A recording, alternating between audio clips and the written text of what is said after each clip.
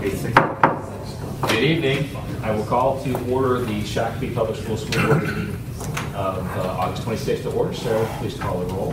Aldrich. Here. Christensen. Here. McKeon. Here. Peterson. Here. Tomzik. Here. Tucker. Here. And Bowerman. Yes, ma'am.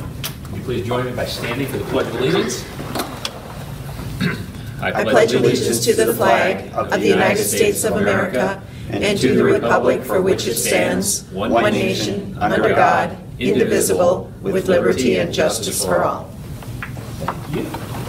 All right, we're back to, we are Shakopee Schools and having good news. And the first we're going to talk about state level competition in tennis. And we have our tennis coach here. Drew, you want to bring up your participant as well and talk a little about this great achievement.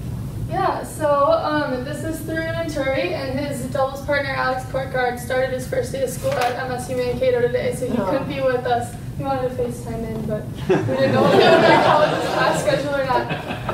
But this past June, Tharun and Alex made it to state as a doubles team out of Section 2AA, and they played at the state boys tennis tournament on June 6th and 7th, right? I think so, yeah. And they won one of their matches and made it to the second day, and only half of the state competitors get to do that. So it was really cool to watch them grow and watch Alex get to do that as senior as well. I still get through in for 2 more seasons, so yeah. 2 more, excellent. Yeah, 2 more, yeah. So we'll expect to see progress. Yeah. No pressure. No pressure. Yeah. Well, congrats. Let's give you a hand first. Got a certificate for you, Tharun. And if I'm not mistaken, you have a tennis family, right? Yeah, I think my son played with your brother. Really? Yeah. Yeah, a few years ago. Oh, Sean. Yeah. Yeah. Well, congratulations. Thank you. We'll look for even greater results. I We have one for actually you played with too. Sean. Did you? Yeah, I played with Sean in summer tennis. Okay. All work. It is. Don't hold that against me. Right? Reggie, I'll take We can take that one. You get that. Okay. Yep, I will. If you guys slide over this way, we'll do a nice photo. Underneath the desk mat. Awesome. Safe spot. We just want to sit it all under there. That looks great. 1, 2, 3. Perfect. Great job. Somebody jump up on 2 and jump up on 3.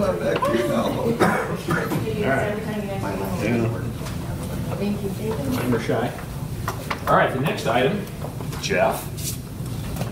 You get to come forward. So I'm going to read what was provided for me. You can maybe provide a little color commentary on this, but this is what it says. I need glasses for that. So the Association of School Business Officials, is it kind of known as ASBO? It's ASBO. Okay. Yeah. ASBO International has awarded Shakopee Public Schools District with the Certificate of Excellence in Financial Reporting. This honor recognizes districts that have met the program's high standards for financial reporting and accountability.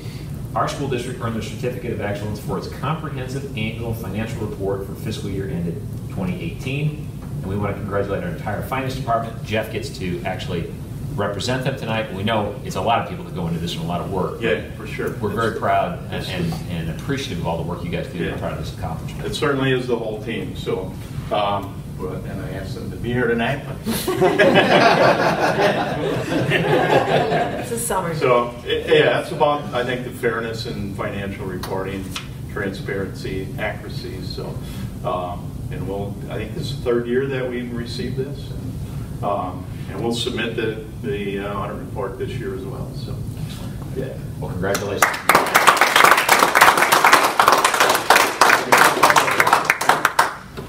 Reggie's got you taken care of. Finally get my picture. No, I didn't do a picture. It's not a dozen. You got your There you choice. are. We'll make it. We'll make it. There we go. Thank you. Awesome. Nice job.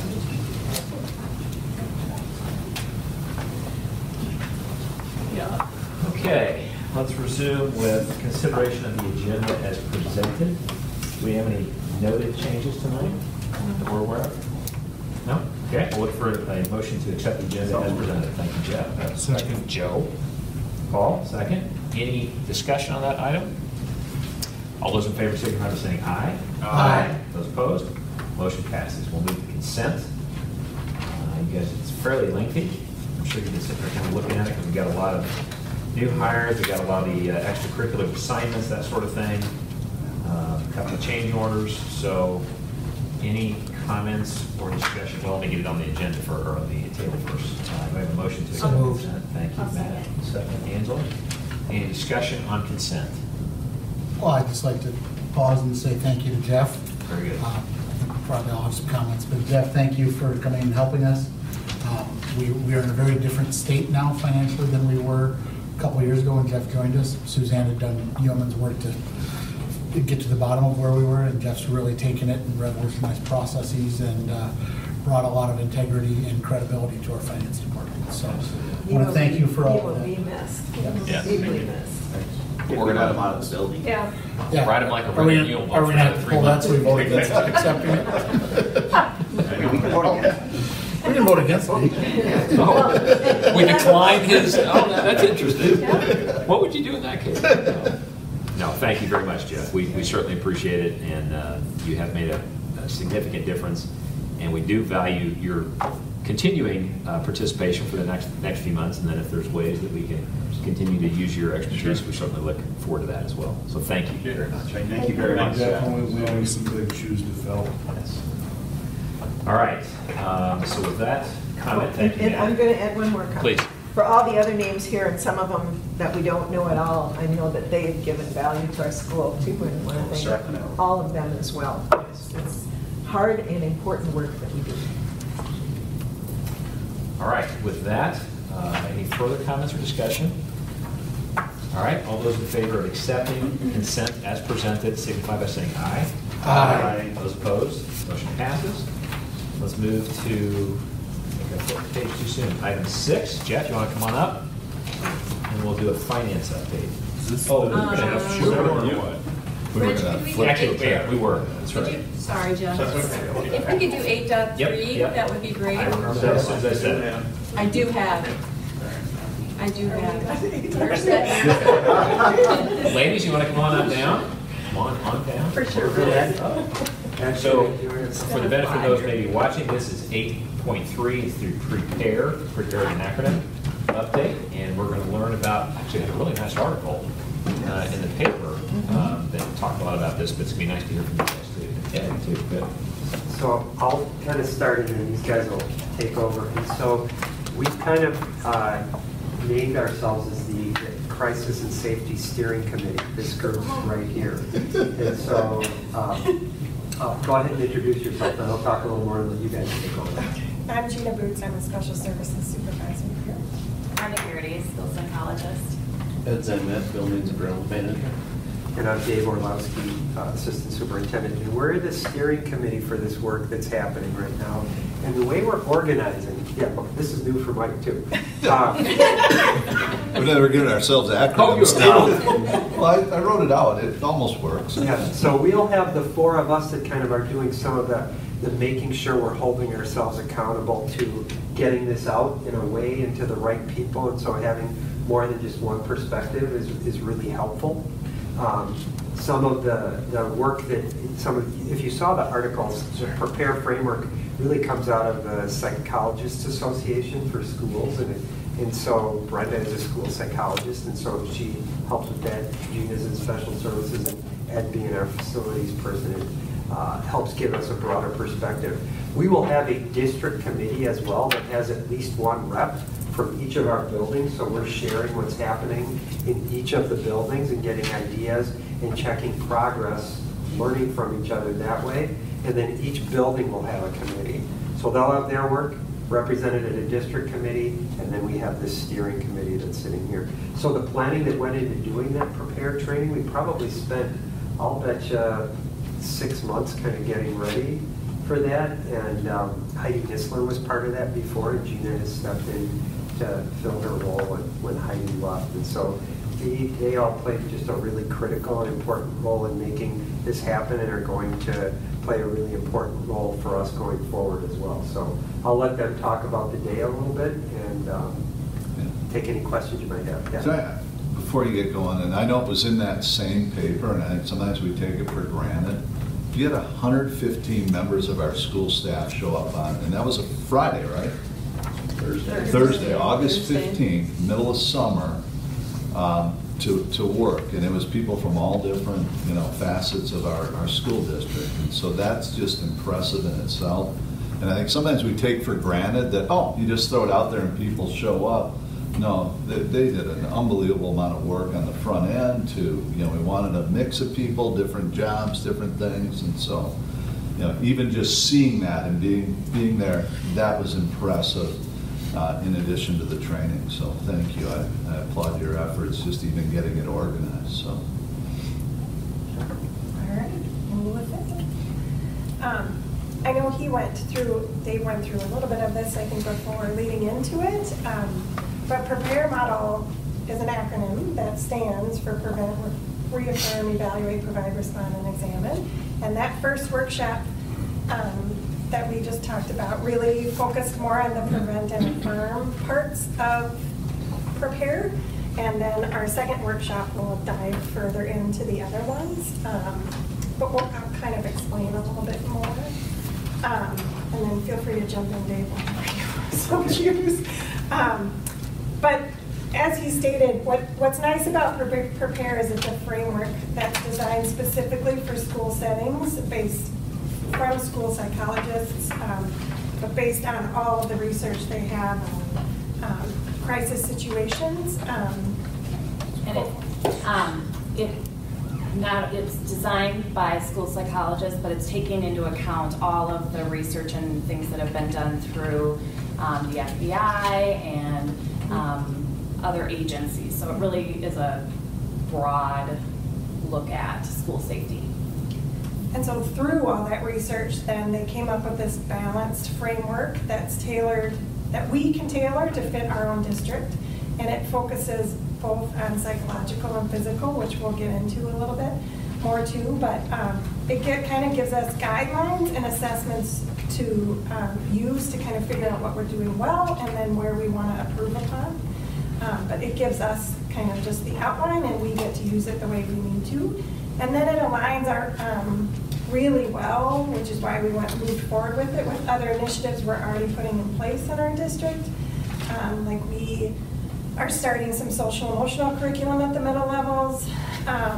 We have PBIS, positive behavior interventions and supports, at the elementary levels, the academies, which are the small school within the big school, our building security updates, our drills, and all our ALICE training, our trauma-informed practices. All of those things are pieces and parts that we get to assess and kind of figure out what we're doing well, and then, okay, where are the holes and how can we improve on these and that kind of thing. So what makes PREPARE a little bit different, and obviously because it comes from school psychologists, it balances both physical safety, like what do we do in a crisis situation to ensure people are physically safe and our buildings are physically safe, but it also takes into account that psychological piece of a crisis and kind of what happens after and during, and what kinds of things can we do to decrease the likelihood that a crisis situation will happen in the first place. So that was a nice piece of this, and part of, I think, why we thought it was a good addition to what we already had in place, is to kind of look at both the physical and the psychological safety. So what do we mean by psychological safety? Because it could just be like kids' emotional status, but it's not just that. It's kind of looking at how can we develop a safer environment for our students from that psychological perspective. And so kind of promoting resiliency and school connections and connectedness. So kind of the overall school culture, as well as those mental health pieces, making sure that there are good supports for our students in those ways. And research shows that having those pieces in place also kind of helps prevent problems like substance abuse, violence, truancy, and bullying. And again, you know, like some of the other pieces that we're doing fit with that. There are a few of us that are doing Check and Connect, which is like a mentoring program to kind of help build kids' connection to school and feeling like they have a safe person to work with. So I just feel like this was really a good time to do this work. I sat in training today for the trauma-informed schools piece, And they talked a lot about school safety and connectedness and how that's important in the social emotional learning and all of those pieces. So it just really seems to be a good seamless fit in a lot of other things that the district is doing at this time. So one of the things, like with our arts programming, we talk about expanding intramurals, clubs connected to each of the academies and all this. We think of those as just being the right things to do for kids and give them a broad experience. But it also connects the kids back to the school in a really purposeful way that has school safety implications as well. It's kids that feel isolated or alone that sometimes might lead to other things that hurt our environment for learning as well. So it's it kind of opens your eyes to see the impact that those the broad program that we can offer in our district really contributes to our connectedness and school safety ultimately as well. Which then has positive implications for learning. Kids do better when they feel better, so. I believe you guys got a copy of the vulnerability assessment. Did they? They did not. Okay. We'll get that. We'll get that for you. Part of the Prepare framework includes a vulnerability assessment, and it's a fairly lengthy document. It's, I think, probably about 6 or 7 pages. And it's a document that is meant to be an ongoing assessment of kind of those psychological and physical safety aspects and what we have planned and where maybe we have strengths and where we have needs. And I think that's helpful because you can't always think of every single possible scenario of what could happen. But beyond that, just talking about strengths and needs, it really breaks it down into like, here are the possible threats that could happen. What is the likelihood that those things are going to happen here? So differentiating in Minnesota between a snowstorm that might mean that kids have to stay overnight in a building versus an earthquake. An earthquake isn't as likely to happen. Could it happen? Yes, but less likely. And then also looking at the potential impact. So even if we had an earthquake in Minnesota, hopefully it wouldn't be significant.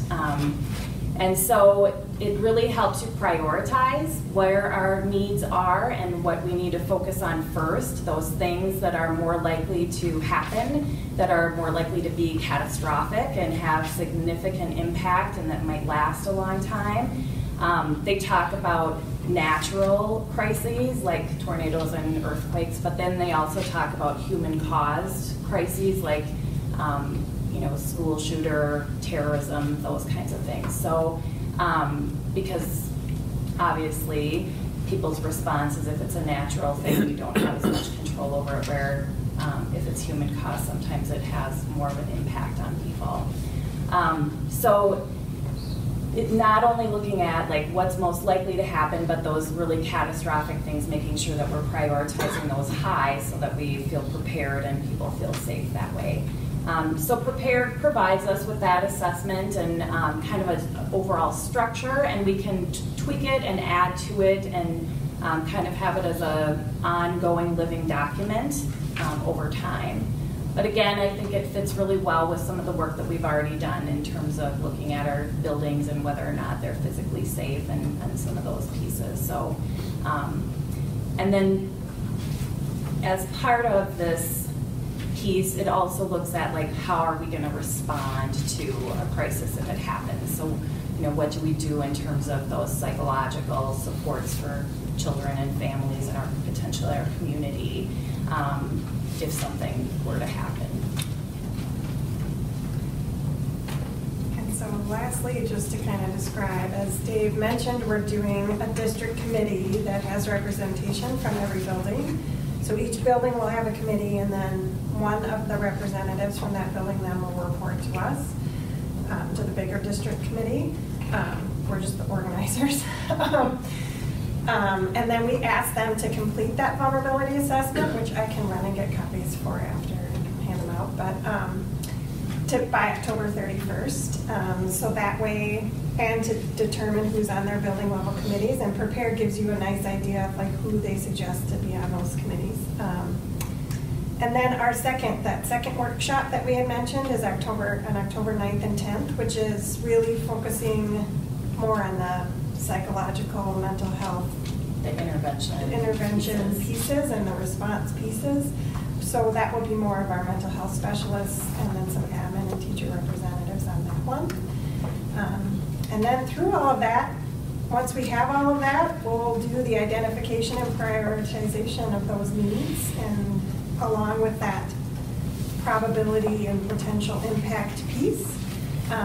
And then either connect it to plans that are already in place, because maybe one building's doing something well and another one, like just connect them the way we need to, and then or take action steps where we feel like we need to improve upon something. I just want to add on that, the district committee also, we're having representation of each building, but we're bringing in representation of each group. We're trying to have a building admin in there, some para, teachers, food service, custodial. So we're getting the lens of different groups.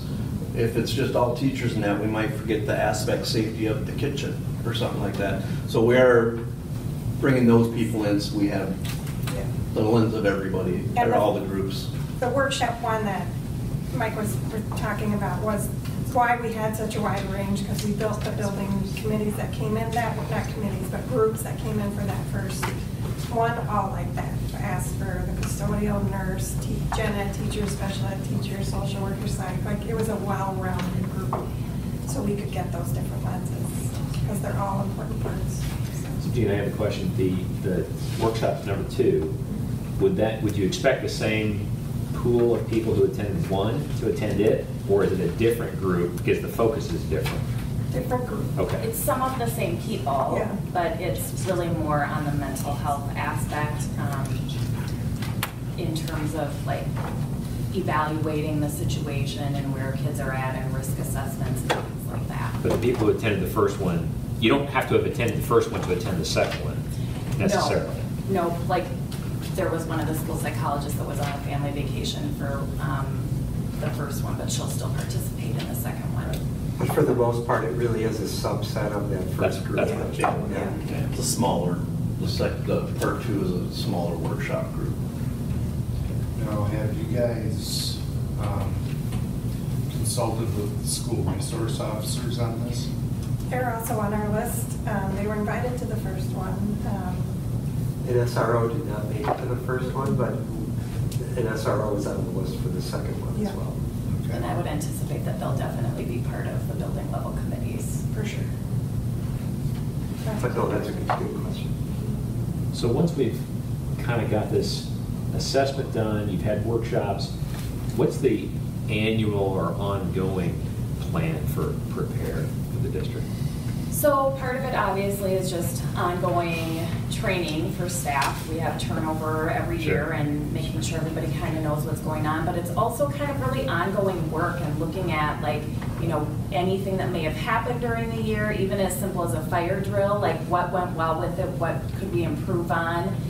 They talk a lot about doing like tabletop discussions. So you throw out like just random scenarios, maybe from the news or, you know, something just completely made up, and you present it at those tabletop discussions, and people on that committee talk about, do we have a plan to deal with this? And if not, is this something that we should maybe discuss? Or we have pieces of a plan, but, you know, maybe we feel like this needs to be shored up a little bit more. So you're kind of always constantly evaluating and also just keeping it fresh in people's minds about what are our plans and how should I be responding and what is my role. And it also, another piece that they did during workshop 1 is they talked a lot about like using the same language as our community-based resources. So the police and fire, and, you know, making sure that if it's a significant thing that we would have contact with outside mental health providers that might help out, but then also kind of framing like what would our expectations of that look like, and using common language like the incident command center and some of those pieces that aren't necessarily school terms but would allow us to kind of more seamlessly respond in a crisis situation so that we're all speaking the same language, so to speak. And then also redoing the vulnerability assessments. That's not just a one-time thing. That's something, you know, we'll set up as a committee. Are we going to do it yearly, twice a year, what we're gonna do. And that right there points out a lot of what we need to work on. And when you get the vulnerability assessment, it goes from very simple things, because one of the things they talked about is like what your schools look like, which thankfully we have great custodial staff that take excellent care of our buildings. But, you know, like if you have a bunch of garbage laying in your front lawn of your school, it kind of, if I want to do harm, if I see that, I think to myself, like, oh, this may be a good place to do that kind of thing. Whereas if you have, you know, clean lawn and murals on the wall and welcoming messages to people, that it's less likely to invite trouble, so to speak. And so that vulnerability assessment goes from pretty significant things to really simple things, like do you have welcoming murals on your walls? I think combining the physical safety with the psychological is genius, and I'm so glad that you're doing this. And I know you couldn't talk about every kind of social emotional program that's in our schools, but from just what the little bit you mentioned, it kind of sounds a little bit like K-8. We have pretty good curriculum support for social emotional. It doesn't sound like the high school has the academies, but I don't think there's curriculum support there for social emotional kinds of things. Some of the academy, well, all of the academies, I believe, but I can't say for sure because I don't go to all their meetings, are doing some of the 6 C's work, and they choose like one of those areas a month and are working on different things in homerooms and things to help support that.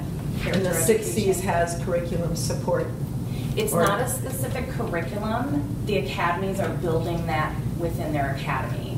So I go to all the meetings for arts and communication, and we had like around Thanksgiving, they made placemats for people at St. Bert's and a couple of the other elder care places in town. So they choose a project or something to kind of, or they do little mini lessons in class, but they're building that as an academy. You know what they also, and I think it's been floating through on our webpage, is this grant that the high school has around this ACEs training, which Brenda alluded to today, that adverse childhood experiences, right, and how that often leads into more challenges. And so the whole entire high school staff today had the first 3 of 12 hours that they're having on that. That's the very thing I was wondering today. about. Yeah, so and there are some of us that are doing the check and connect, and then it's even simple little things like, again, in the Arts and Communication Academy last year, we did a kind of standardized intervention for kids that have issues with truancy, where we called it AMP, an attendance mentor program, and we sent home letters to parents saying, you know, we've noticed that your student's struggling a little bit with their attendance, and we'd like to do an intervention to kind of help boost that. And so we had teachers in the academy paired up with a student and met with them for 5 to 15 minutes once a week and kind of set a goal for attendance with each student, and reviewed their attendance from the previous week and whether or not they had met their goal. And they got little, you know, rewards. Sometimes it was leaving 2 minutes before the bell to go to lunch so you don't end up in the stampede. And, you know, a free ice cream cone from Dairy Queen or whatever that Dairy Queen had provided to us. So, and then we really had very good response to that. It really did improve the students' attendance, which made the teachers feel good about the fact that they were taking the time to do that. And my understanding is that this year we'll be expanding that to the entire high school. So there are other things that maybe aren't a program, but that are being done to kind of address some of these things as well. Okay, thank you. Other comments or questions? Well, we appreciate the update. David kind of wet our whistle, so to speak, before talking about this, and of course, really nice article in the paper. But it takes a lot of effort, a lot of preparation, a lot of time on your part, and everyone else who's pitched in. So we thank you, because this is about as important as it gets. We hope that we never have to apply these kinds of things, but it's nice to know that we're prepared, no pun intended, you know, when the time comes to do the best we possibly can. So thank you very, very much. And please communicate that thanks to the broader committee. You're the steering committee, but the broader committee. We appreciate that. Thank Thanks you. for having me.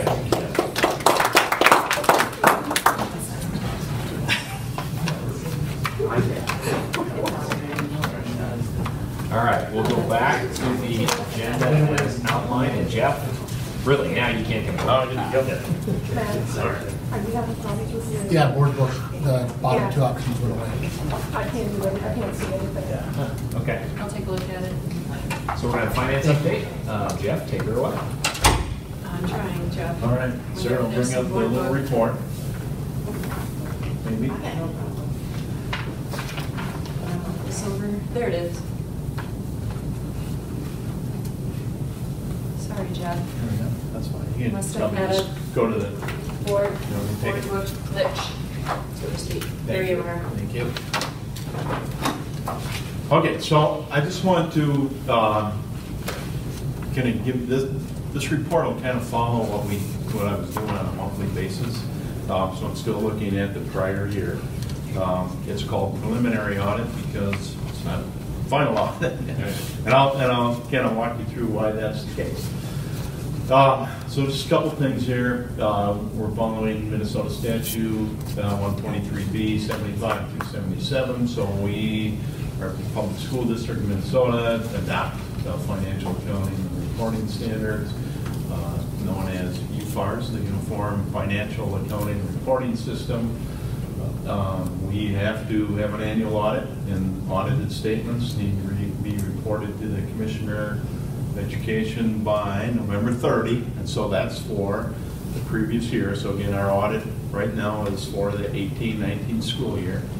And then audit must be conducted in compliance with generally accepted governmental auditing standards, Federal Single Audit Act, and Minnesota Legal Compliance Guide issued by the state audit. So I want to talk a little bit about that. Under those statutes, we're under what's called a modified accrual accounting. So I can't come here right at June 30 and say, here's where we are. And the reasons for that, so revenues and expenditures in the center part there are recorded in a manner which clearly indicates they are applicable to a specific accounting period or fund. Kind of what that means on the bottom. So as we were talking earlier with our finance group before the meeting, I know we'll get some special education tuition bills, and so we don't have them yet. We'll get bills from probably the intermediate districts. They'll be related to tuition for last year. So we have to book accounting lingo, book that back into the prior year. So those are probably the big things right now that we haven't finished. I know I've got some summer school transportation bills we haven't processed yet. So those kinds of things. And then our July and August payrolls, so the summer, we call it the summer pay for licensed staff. That all relates to, it's about $4.5 million. That all relates back to the prior year. So that all gets, those expenses get put in there. And then we'll have state aid, general education aid, will be paid to us in August and September, but that again is related to the prior year. So we'll know those. There's one piece of state aid that, so we basically know what that state aid is. Once we know what our enrollment is, we finalize that. We know what that general education aid is going to look like. We will work with the auditors on deciding what special education aid entitlement will be. And we'll book that. Actually, we already have that booked, what we think it's going to be. But we won't know the actual number until probably next May. So it'll be May of 20, and we'll know exactly what we're supposed to get, the exact entitlement for the 18-19 school year. So from an audit perspective, so we're going to say our entitlement is 9.8 million, and that's what we'll book. That becomes revenue, and then it's 9.81 or 9.7, and that just rolls through the following year as a plus or minus audit adjustment. So hopefully you're close, so you don't have big adjustments. I think last year we actually missed that by $30,000 maybe. So it was about a $9.5 million item last year. So I think fairly close. But that's the big thing that's out there. So again, that's why we're calling this preliminary audit. But I like to do this report at this time of year, so we know we're far enough down the road with audit preparation. We know how things are looking. I don't want the board to have to wait until audit report in November, December, maybe it's January sometimes to know where the district's at. So we put this together. It's kind of where we are. It anticipates some of those things I was talking about. So we are anticipating some additional special education bills. And I mentioned that I've got some transportation bills. All of that is kind of built in here. So you're seeing it reflected. So if you look at FY19 received year to date, or maybe we should call that booked year to date. So, but in the financials, so our revenues are at we have budgeted 98.1. We're at 97.9. So we missed by not very much, pretty small percentage. And then going down on the expenditure side. I think our salaries and wages came in at 98%, so that was a good thing. We should build, if you get down to that revenue over or under expenditures, we should build about $1.5 million of fund balance for the current year, and then that should play out. There'll be some adjustments between those various component funds. Restricted funds, but that basically should be how things will play out. And again, I do this so the board, you get a good feel. Okay, we're in good shape. Things could change by, we're talking $100 million. Things could change by 100, 200, but they won't change. I'll say that they won't change significantly. But as we'll play out some of those. Additional receivables, additional expenses to finalize things. So auditors are set to be here the week of September 9th, I think. And they'll probably be here for 3-4 days, and then we'll really start to finalize things. So, but we think this is how things will play out, and I just wanted the board to see that. So you don't have to wait for the audit report. And we think, we were talking to the Finance Committee, that the audit actual presentation to us could be as early as late October. If not, it'll be in November. Yeah, I would like to. Yeah, I always like to get that audit done.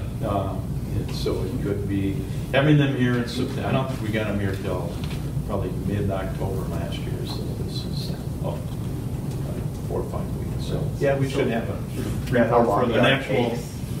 September 9th, so they'll be here that week. Well, they're here, and there may be some things that, I think some things I mentioned, fixed assets, stuff we don't like to do.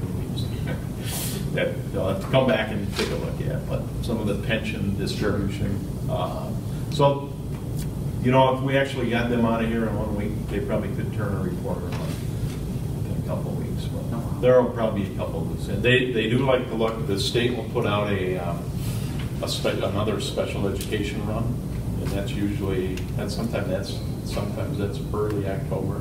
They like to look at that one before they actually this is your number. So that can hold us up a little bit. In any event, we'll be earlier than I think than it's been. Well, we appreciate that preliminary view because it gives us a flavor. Yeah, and that's the purpose of doing this. So that's perfect. It's good news. Yep. Comments or questions? Yep. That's okay. I was going to say, and board decision making, and that's outstanding. But what Jeff's doing, I think, is not universal amongst finance directors or business managers, and I'm greatly appreciative because there's a whole bunch of other kind of spin-off learning that comes out of this process, and it gives us 2 or 3 more months. If you're going to make a change for the following school year, and I think. One of those, is around, an analysis of enrollment and analysis of the staffing model. You kind of get a chance to go back and go, all right, how did that work in actuality and can, look at the real figures, rather than getting, the first thought of that in late November, well, we're getting it in, here in the middle of August. So I'm greatly appreciative. I have some peers that say, you take information to the board before your audit has been. Yeah. Because I'm old and crazy. But I think I'm pretty accurate. I was just going to say, you're going to be pretty accurate. Yeah. So that's crazy as the fox, I think. Other comments or questions? Looks great. Yeah. Great We'll look for the Thanks. final report, but thank you for the heads up. You bet. And the good news. Thanks, Jeff. All right, thank you, Thank guys. All right, let's resume. Dave, you want to talk about middle school attendance area planning for 2021, 20-21? Correct. Just so we're clear. So what I tried to do, you've seen this. Let me back up here. This is a document that I started putting together the last time that outlined some of the criteria that were considered when we were doing this work before, which was the criteria that was used in prior times, so 8 years ago or 9 years ago now, that was done. So we got a lot of questions last time of what's the most important. So I added this not ranked in priority order. It really could say there is no priority other than schools being over capacity. That's what kicks this off. Beyond that, this is all part of a soup that all these things get considered, but one is not more important than the other. Other than, here's the capacity, we are over it or projected to be over it. That's the top priority, otherwise we wouldn't be doing this. Okay? So I look at this whole document, even though it's not watermarked with draft, as a draft. I'm trying to lay out some kind of process here. And so I even went back and threw in some dates where we have started this conversation, because it's not a new one, right? So even back in March, we started looking at this and seeing that we might have some potential issues. In July, we did this at the board retreat. I threw in here that we even had a similar discussion at the Community Facilities Task Force. That group almost drew the same conclusion. They could see that there was an issue there, even though that really wasn't one of our topics. That it came up because it was so evident. And then tonight, what I want to do is have you look at this and start to see, does it make some sense? Do we want to set a kind of a date for us where we really want to put this out there for a first and second reading? How do we want to, I briefly talked with Ashley and Crystal about this, but what a public communication plan can look like and how we seek feedback. I think it's a little different situation than what we've done here in the past, because usually there's been another building that comes along with this. This is different than that. And so having a whole committee or task force driven process, I don't know if that's what makes the most sense here. Or we make sure we're communicating, we give a chance for feedback, but we kind of just move forward with the work. So I guess I'm laying this out and trying to give us a place to start getting some guidance on, and looking for some input. I don't know, Mike, if you want to add anything to that. Well, I was going to say, you mentioned those dates earlier, including that summer board retreat, and I think we had really good conversations, but they were somewhat general in nature. So Dave is trying to, start to funnel this down a track, get more specific in nature, and we purposely use the word, confirm with the board. Is this the right track? Are we missing something? Too aggressive, not aggressive enough. But it's to, rather than having another general conversation without anything down, let kind of some critical feedback of this draft plan, if you will. And because just to add to that, there are some dates where it makes sense to say we're going to be done by this date. And talking to our tech people and our 2 middle school principals, when you start registering, because they do online registration, even though they share a common catalog for courses, kids log into their school and they register that way. And I understand it's kind of a cumbersome process if you're moving kids in mass to walk them across the two. So having it done before that registration process, there's some value in that. And they usually have done that in late January. They could even push it, I think I was told, to mid-February. So there's that, plus there's, once we know that and we get ideas of numbers, we certainly would want to have this done, even if we were willing to take on the technical requirements of moving kids and just letting them register kind of generically. Before we do staffing, obviously we need to have this done because we need to, there's staff moves associated with this as well. Yeah, oh, sorry, what I was thinking was I'd hate to delay if we delay registration until mid-February. Often staffing's not taking place till after that, and by then we're already building the budget, and we're already trying to, so I guess I would look for a shorter burn and us making the final decision yet this calendar year in my mind, so that people can register in early January as they have in the past. And they've been mid to late January. Have they? Okay. And so I'm not, yeah. Maybe I have a little bit. Well, I'm rolling it out a little bit further, but I think we could still not bump up against this and go shortly after the new year. Sorry. Do we need 3 months to develop answers to open issues, have public meetings, etc.?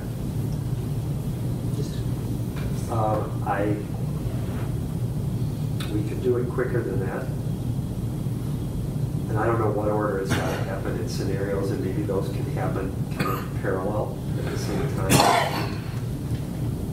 So last time we reboundaried middle schools, about 10 years ago, 9 years ago, and I remember we booked West Auditorium to have it because we thought there'd be a groundswell of people who had passion about middle school boundaries, and I was the one person in the audience. Right? This isn't rebounding kindergarten or elementaries. This is middle. Not saying nobody cares, but I'm saying at that time when we had been 6, 7 in one building and 8, 9 in the other, and we had to divide the town. It was okay. Do what you have to do, right? So I think there's a little different scope of emotion involved, just from 10 years ago. I just think 3 months is a long time, since it's not a wholesale entire district shift. But that's just my feedback. Can you scroll down on the calendar?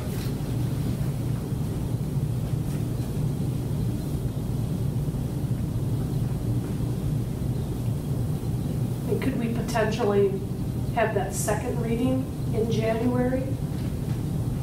That would be the approval, I would be assuming, of here's what it's going to be. The final decision instead of waiting until February. So that's a week? 2 weeks? So which would be the final date? 1/6 or 1/27? And could it be 1/6, Mike? Is that what you had as an organization? You get your board meeting, that'd be pretty tough to. It's a rough one to do it on. Yeah. So if we make a final decision on the 27th, Probably the second reading by the 24th of February. no, I it's think you're saying saying the that's too second late. reading. Oh, be the But the 27th. 27th is even delaying registration now by 2 or 3 weeks, right? Because if they release the registration guides by mid-January, and we want them to know what school they're going to before the reg guides go out, I'm feeling like this needs to be done in December. Mostly because I don't want to let Reggie off the hook. But can't registration go up? I mean, how much time would you need, Joe, to get that figured into the budget once it's done? Shouldn't be overly difficult. I'm not sure. Jeff might know. How long? I'm not sure. Yeah, I'm not sure what you're talking Yeah, I'm not sure the question either. The about. delay. I'm not sure what the move budget people- issue is. Not just moving teachers or whatever, but it might be the same. The delay in making a decision, how does that impact budget staffing decisions? I don't think there's big budget implications. So if I went to the middle school, just to play this out for a second, if we said the 27th was the second reading. Kind of the decision is made before that, right? You're given one last window. Yeah. It's probably done at that. Right, If I would you went- be comfortable registering based on a first reading? I mean, You know, so if not, I could go back and say to the middle school principals and our tech team, does this mess us up? yeah. Yeah, Does we're that- assuming that, but let's find out. Yeah. Well, and do we have to have the two public meetings, or can there be some sort of way electronic, have one listening session, or maybe one at a board meeting? It feels like we're booking October and November for public meetings. Do we need that? I mean, For sure be different avenues to provide feedback. Yeah. Not just meetings. Yeah, I mean, could we do like a podcast or? Do we need two public meetings? well, you're trying to be accessible as Right. possible, but. Yeah. Go ahead. That's what I mean, trying to shorten up that September through December timeline. I Can we think cut you a need week two or two meetings. out of Yeah, that? you need 2 meetings. Because the and last 2 time, granted, it was for elementary schools. The turnout for both meetings was very low. But after we came forward, or Johnny Broom came forward and said, here are the different options or my recommendations, that's when everyone came forward and said, well, wait a minute, we didn't have enough time to voice our concerns. So I think to err on the side of caution, we should offer 2 meetings. So too. But I think that's going to happen no matter what. People who move are going to be the people who are impacted are going to come out after the fact. Sure. So whether we have 2 sessions or 40, people are going to wait to hear what the final recommendation is, and then those impacted will have. I think, only one session, it just comes off as not giving people an opportunity. So I think 2 just as our public face is worthwhile. Does it need to be 2 months worth of waiting? Right. No, probably not. That's what I mean, I think there's opportunity to shorten up that window between September and December 31st. And I think you're probably right, and correct me if I'm hearing this wrong. I'm hearing, we want to be maybe a little bit more aggressive about getting draft proposals, which means then it's going to be more of, kind of administrative efforts on the forefront, then seeking feedback rather than task force. And then look to lay out where that can be presented multiple times to gather meaningful feedback from the community, with the hope that we could make a final decision, if possible, prior to the end of the year. Now there is just one board meeting in each November and December too, so. But is that accurate, or am I missing something? That'd be my preference. Yeah. I'll speak for the whole board. So that would mean a first reading in November, a second reading in December. If that's possible without putting undue stress. I mean, I don't want to because you've still got to build the models, right? We need to do that, yeah. And we want to go out at least twice. Yeah. We want to respond to that. And I think some of these, I think sometimes there's devil in the details, as they say, like rolling it up, like how you handle a kid who's gone to middle school east for 6th grade and 7th grade. They get it, stay there for 8th grade, even if their area is west now. And now I'm at east for my 8th grade year, but I have a 6th grade sibling coming in that now is in the west attendance area. Some of those kind of decisions can be, those are the ones that create lots of emotion sometimes and are hard as well. And how we decide to deal with people that just have a preference and want to transfer, whether we allow that or not, we'll need to make decisions about that. And so some of those might take in addition to generating scenarios, is what's our position on how we're going to handle some of these nuances of it as well. Do we have an opportunity to have some sort of information or have a table at conferences at West and East in November? I mean, we could certainly do something like that, right? Yeah. Okay. And put together some informational. Yeah. Have somebody there to answer questions?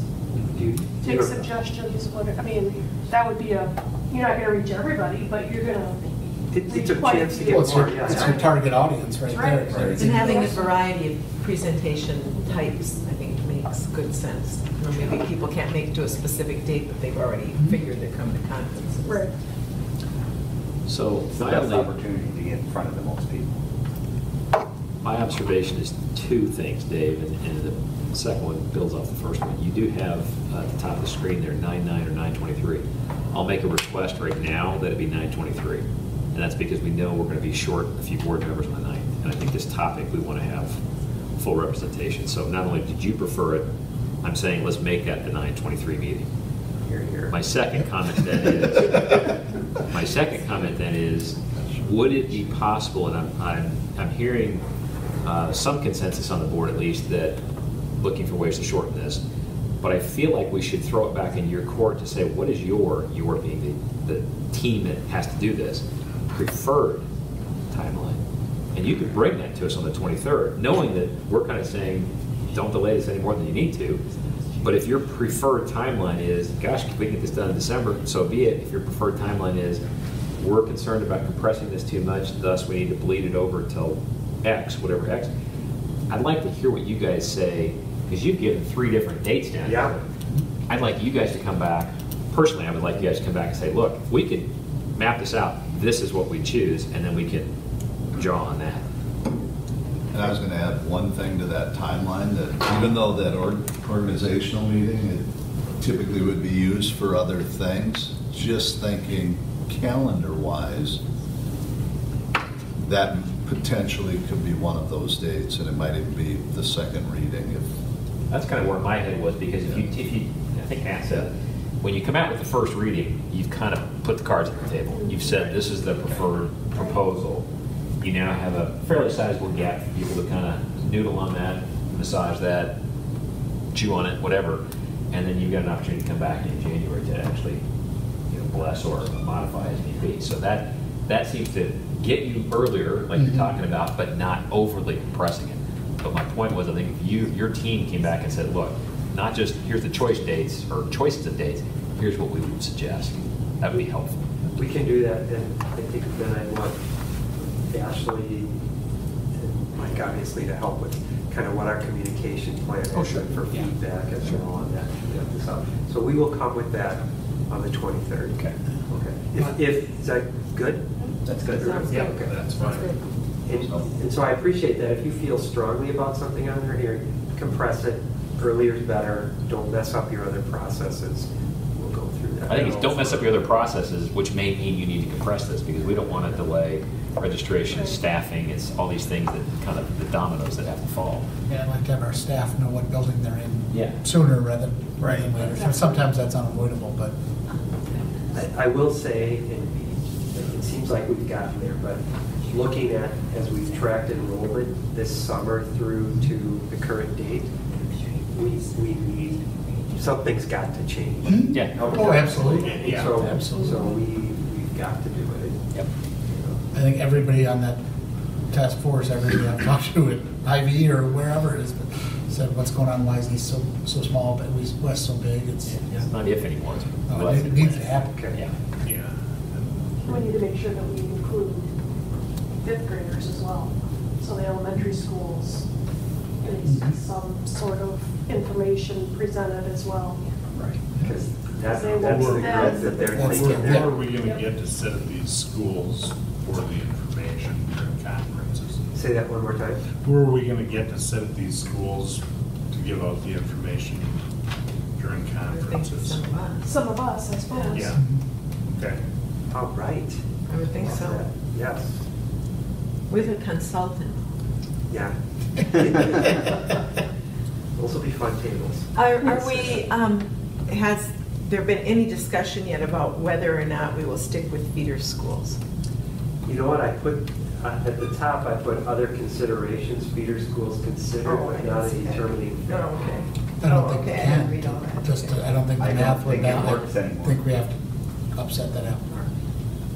You could still have, obviously the geography, there's going to be chunks, right? Right.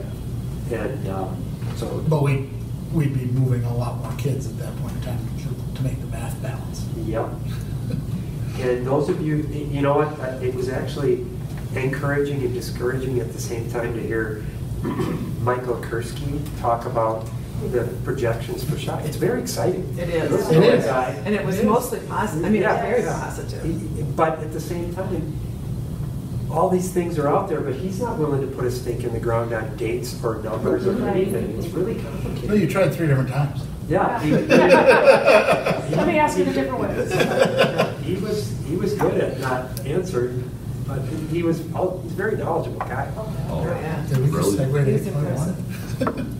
All right, Dave, do you feel like you've got the direction kind of you're looking for tonight to then come back on the 23rd with a plan, proposed plan to move forward?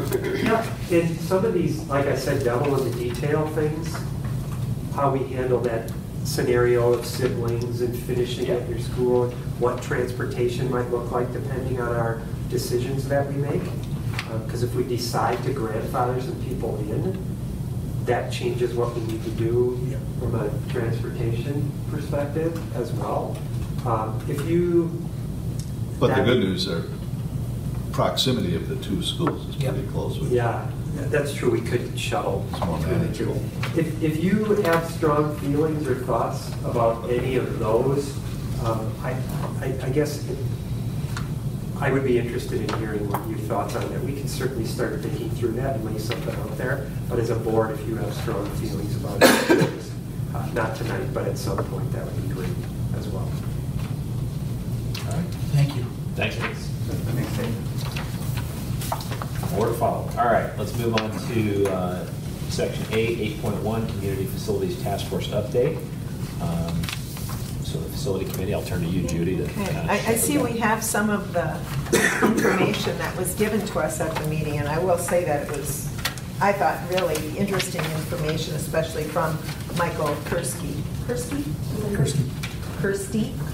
Key. That's what I thought. Okay.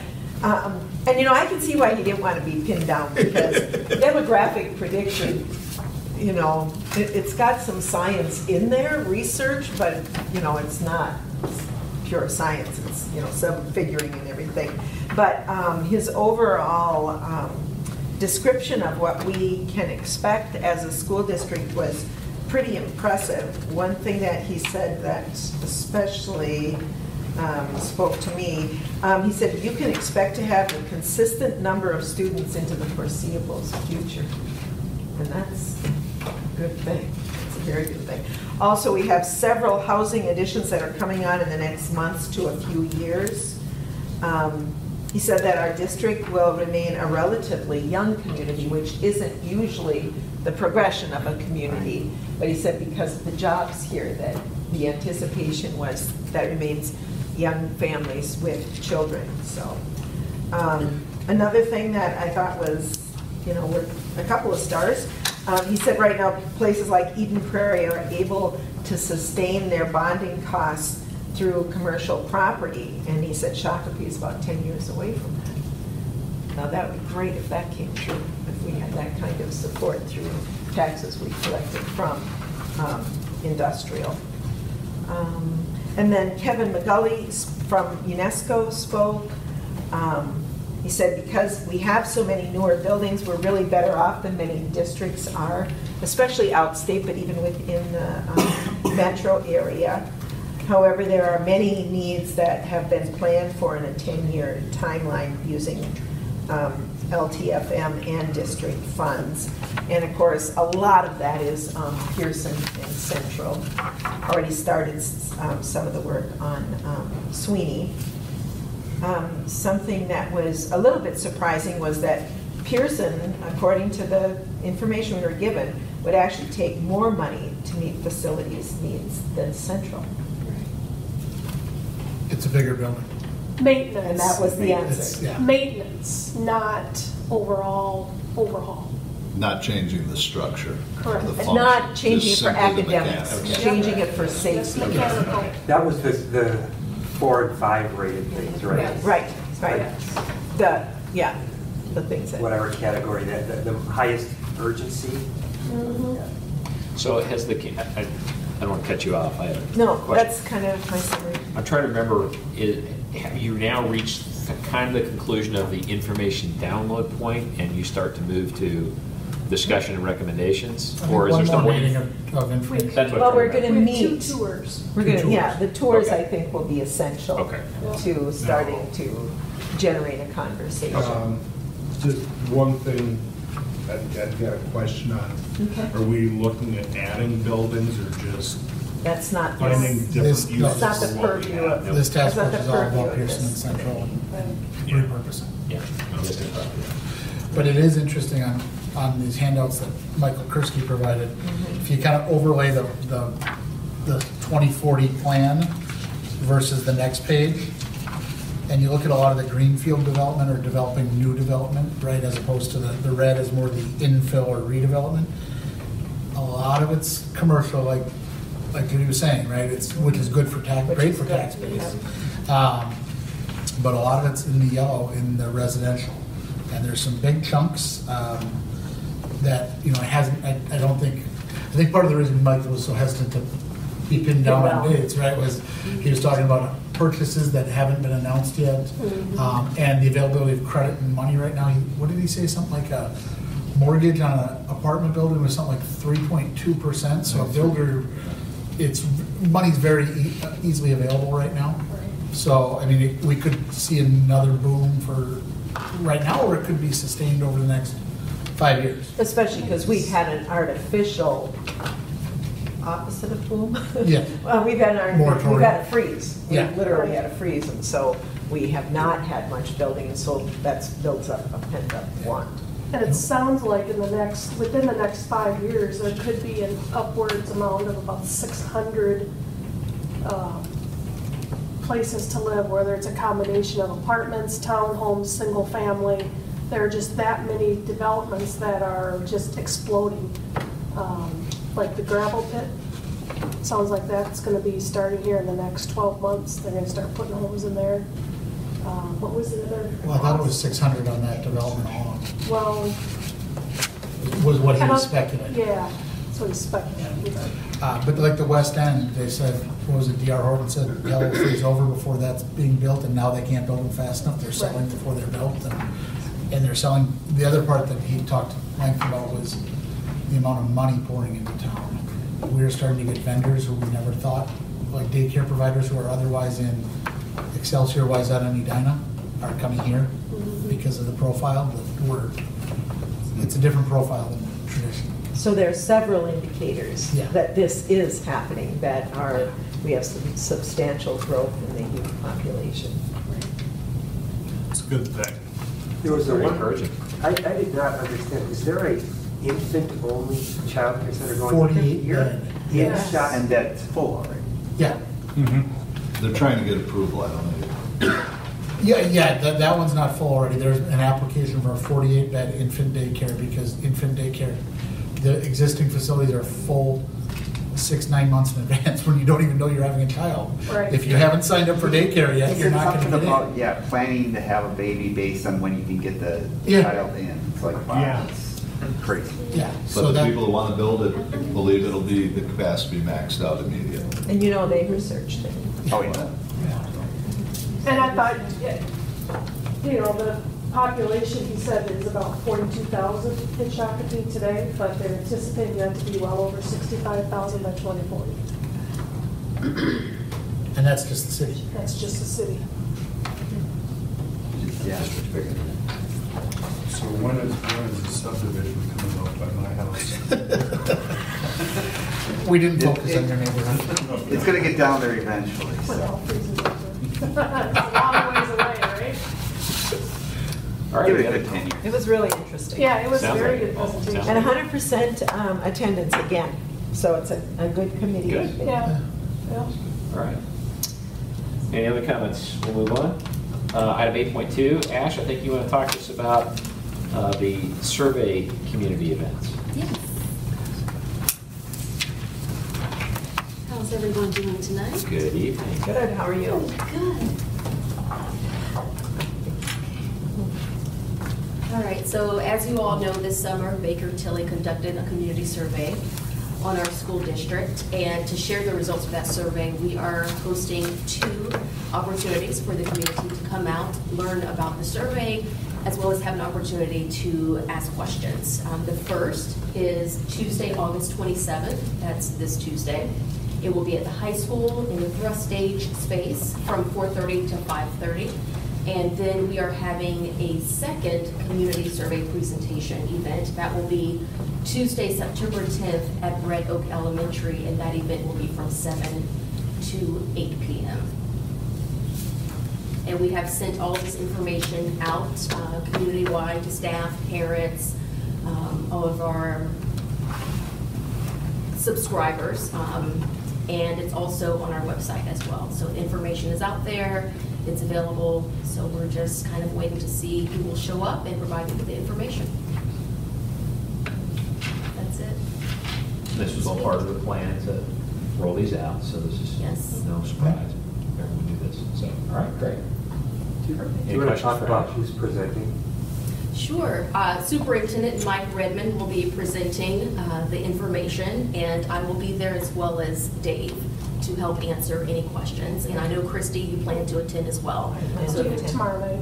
Perfect. Perfect. I'll go to the one at Red Oak. At my house. I should be able to.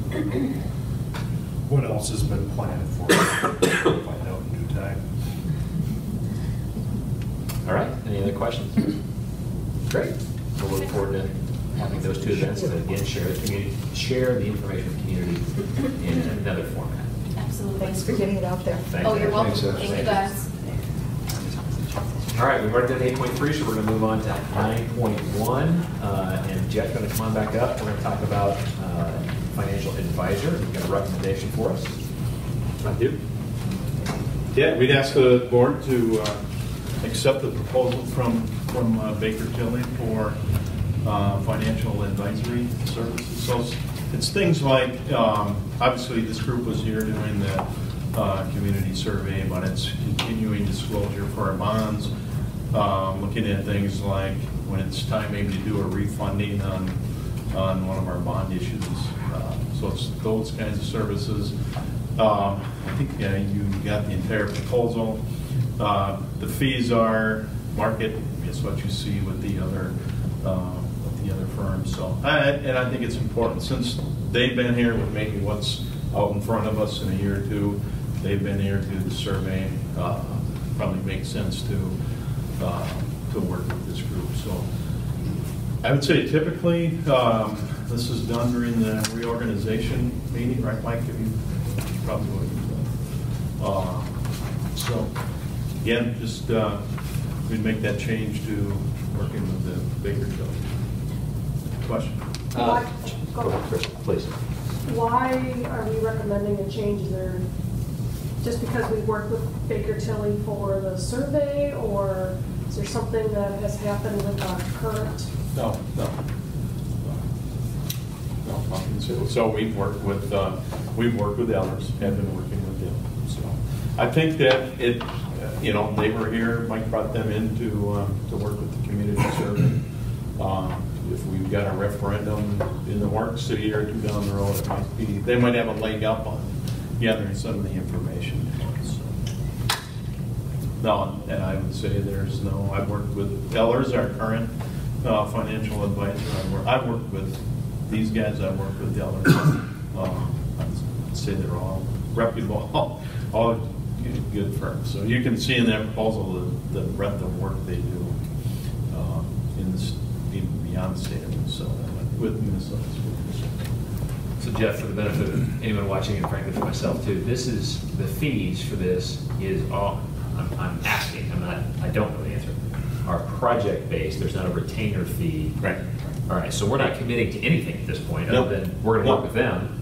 No. And then if we have a project, it'll be based upon the fees and their going rates, if you will. Yeah. For that individual project. Yeah. I would say that since I've been here working with Ellers, other than maybe some small continuing disclosure, fees have been minimal. Right. So yeah. What I'm trying to confirm is we're not signing ourselves up for any right. ongoing. Yeah. Good.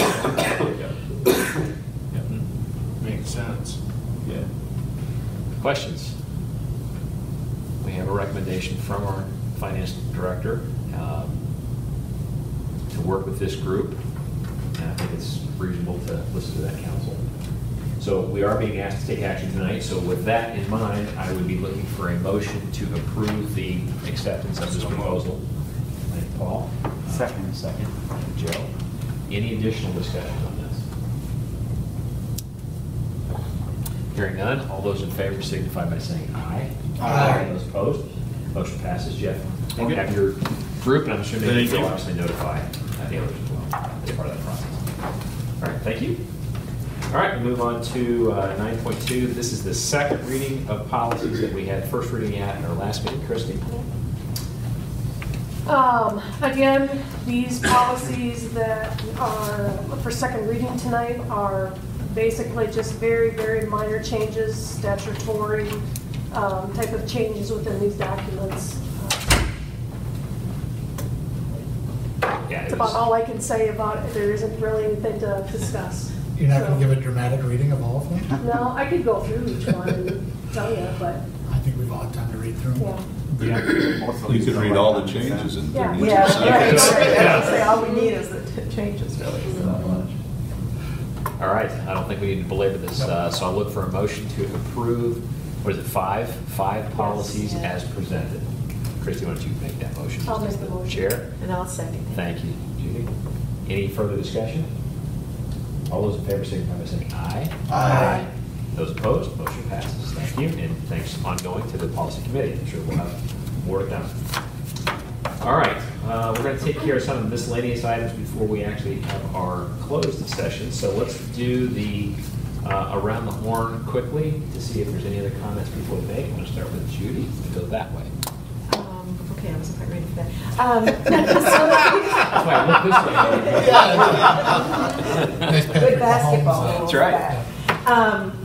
Not the CFC, but the other facilities committee is whittling down the needs list, various things that are discovered in the first year use of the building that needed a change of some sort. And going to take a look at the wants list and see if there's money and whether or not there's money to balance how much of a need that one might be. So that's all like that. Okay, Joe?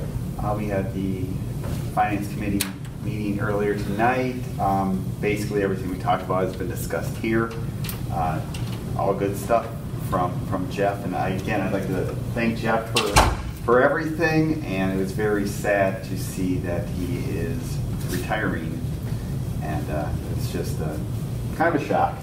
Let's just put it that way. And as school starts, teachers are back and everything, students going in, just want to wish all the teachers and students good luck. I had posted a shirt that somebody had said, I copied it from somewhere about teachers make every, I'm going to get this wrong, teachers make every other profession possible. And I love that as the son and brother of teachers. It's true. We all have gotten part of who we are from the teachers that we had. So I just want to say good luck to everybody. Nice. We had a policy meeting tonight. We reviewed some more policies to get us up to current update. So you'll be seeing some of those at our September 23rd meeting. And I attended last Monday the new teacher welcome to the district breakfast. A lot of energy in the room. It was very exciting to meet 60-some teacher staff members in the room. So that was fun. I remember years when we had zero. A lot of years when we had zero. Wow. Dave? Kind of revisiting my prior role, the North Star accountability data. I think there was I think Ford got the embargo data today. The public release will be the 29th at noon, so Thursday. So I think they're back to being able to coincide that somewhat with the state fair. So you'll see that come up. Got out and about to a few schools today, and it was very, It's an exciting time, but also, you know, everybody, I think, tossed and turned a little bit last night, but exciting to have teachers back in the buildings. And our Welcome Center is really busy. And one thing, we enroll a lot of kids, but we also know we have kids that are moving, so sometimes the net of what happened is hard to figure out. I know, so I throw out, like today alone, they enrolled 21 students, but I don't know what the net of that will turn out to be between, and one other number, just for some perspective, between August 16th and today. So actually 11 calendar days, I mentioned this earlier. There were 101 new registrations. We're net positive on that, but I'm not even sure exactly how many that is. So they are really, really busy up there, and I think that'll continue at least through this week. And they're coming in from all over the place. Yeah, I mean, I was reading to these guys, it's from outside of the country, and Texas, and Illinois, and California, and Maine we had some, so it was a lot. And our neighbors too. There was Prior Lake and Prairie and Jordan, so it's all over the place. But so very busy time. So if you happen to be here during the day, just smile and pat Brenda and Connie on the back. Very, very busy up there. Bob? Dave hit it out again. I was just going to share with that they've been really busy, and they'll be busy tomorrow, and they'll be busy on Wednesday, and be that way the rest of the week. So. Sure. Okay. Jeff? Good. You've talked enough tonight, right? That's right. Keith? Well, it's just busy for everybody, I think, so thanks. Okay. Sarah? Two things. One is housekeeping, just so that folks are aware. This Thursday is the back to school event. That is posted as a meeting, public meeting, so if a quorum of the board does appear on Thursday morning, that works. Likewise with the two community survey presentations, those are also posted as potentially a quorum of the board, so you don't need to be concerned about that either. So a little housekeeping. Also just wanted to mention we've come up on the 1-year anniversary of Gary's passing, so his legacy, Gary Anger's legacy, lives on for another school, into this coming school year. Very nice. Ash? We've been, okay. The Sabre football team has been selected to participate in the Vikings Prep Spotlight Games. So the game will be September 20th against Eden Prairie. It's considered a home game, even though it will be at the TCO Stadium. And ticket information has already been posted online on athletics and activities. Nice. Matt? I just want to echo the welcome back to school for all students, teachers, paras, custodians, food service, everybody working in our school community. It's always an energetic time of year. Excited. Paul? I'm going to piggyback off of something that Matt and Ashley said. You know, teachers, staff, students, let's have a good school year. Let's make it productive. And I know I discussed it before the meeting, but the 7th grade football players got invited to play exhibition games in U.S. Bank Stadium on the 15th of September. Cool. That is cool. That's going to be exciting. Both games in those venues will be exciting. Yeah. That's wonderful. So is that at halftime, Paul? No, actually the Vikings are in Green Bay that day, so they get to play. Both of our youth teams will be playing Mankato West teams. So they'll be full games. Oh, wow. Wow. That'd be exciting. Angel? I attended Sabre Nation, the football event, a couple Fridays ago. That was kind of fun to see my little first grader run through the thing. So it was fun. There was a lot of people there. It was a good turnout. And we have a lot of football players. I saw the pictures of it. Yeah. It's amazing. And then Southwest Metro normally takes the summer off for school board meetings, but we had our first meeting last Tuesday, so we're back in session. It's a pretty light agenda, but we're back at it. Thanks for representing. Dr. Red? Yeah, well, I'm always amazed at how quickly the June, July, and August seem to pass by. And I'm also amazed that, I was here part-time in November and December, and now another 8 months full-time, and that 10 months has flown by. So I'm excited too, because it's my first start of the school year here in Shakopee. So, we've had kids come back for activities, we had teachers and staff back today, and the Tuesday after Labor Day. Really excited about the start of this upcoming school year, which is going to be fantastic. The other thing, I've had a little bit of time to reflect, and one of those things, coming from a smaller district as a superintendent, you get a little bit of knowledge in a lot of things, and you end up doing a lot of things. And I'm incredibly appreciative, and I'm looking around the room here, at Ashley and Sarah and Keith and Jeff and Bob and Dave, and I don't think they realize how much I appreciate them and just their level of professionalism, and our other cabinet members and folks. And I truly do, because I was the community ed director in Goodhue, I was the HR director in Goodhue. I was not the finance director, but I spent a lot of time, kind of working in partnership, and we obviously didn't have an assistant superintendent. I was the communications director. And so I really do, and it's fun to watch people who are really good at what they do day in and day out, and we've got a great team here at the district office as well. So I think sometimes they get lost in the shuffle with the start of the year, but they're doing great work, and I appreciate them tremendously.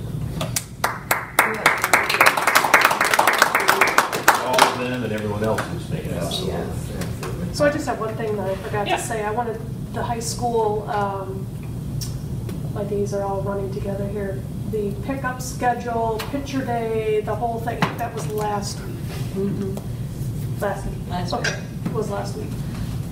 I was first time at the high school having a child go through that whole thing. I thought this is going to be crazy with, you're allocated a time and the freshmen all come and do their thing, but it was organized. It was you go here and then you do this and then you go here. I mean, it was very well organized, and we were in and out of there in less than an hour. So kudos to the high school staff for all their organizational skills that day, because it was very well done. That's great. Nice.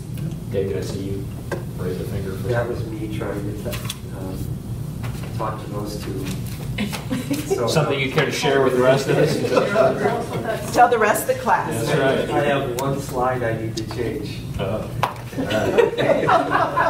Okay, before we move to our closed session, I will hit the highlights for benefit to anyone watching. A couple things coming up. And Sarah, I hope I'm using the right, actually one. Hold on, what I do with it? Yeah, okay, so we know that tomorrow, I'm going to just skip to tomorrow, we have a community survey presentation we heard about tonight. We have facilities committee meeting, looks like, on Wednesday. Our next meeting is the 9th of September, followed by the next and the second of the two community survey presentations. And then the 23rd is when we are back for another meeting. We've got committee meetings in advance of that. So I'll just stop there. So we've got several things coming up immediately and into September. All right. So with that, in order to have a discussion that we are allowed to do in a closed session, we're actually going to move, I think first time for this new board, into a closed session. I don't know that I need to read it, but I will anyway. It's pursuant to Minnesota Statute 13B.03. A school board may, by majority vote in a public meeting, decide to close a meeting to consider strategies for labor negotiations. So I need a motion, second, and then move by majority to move to closed session. Motion. Second. Okay, so Paul and Matt. Any discussion on that? And again, the purpose, as stated, is for discussion strategy on labor negotiations. Delay starting the closed meeting for about 3 to 5 minutes. Yes, we can. We can take a break to do that. And it will be recorded as we're required by state law, and then we'll come out of this. There will be no, just for anyone watching or anyone in the room, there will be no follow-on topics discussed. We'll come back. We will commence the meeting and then adjourn immediately. Okay? So with that, we're moving on the motion to go to closed session. All those in favor signify by saying aye. Aye. Sounds unanimous. Passes. So we are going to close session at this time. Yes. All right. I will reconvene the regular business session. We're just coming out of closed session where we had a labor negotiation strategy discussion as a board. In attendance was the full board, We also had with us Director of Finance Jeff Priest and HR Director Keith Gray. So with that, we will not conduct any other business. I will take a motion to close the business meeting. So moved. Thank you, Judy. Second, Christy. All those in favor signify by saying aye. Aye. Those opposed, motion passes. We are adjourned.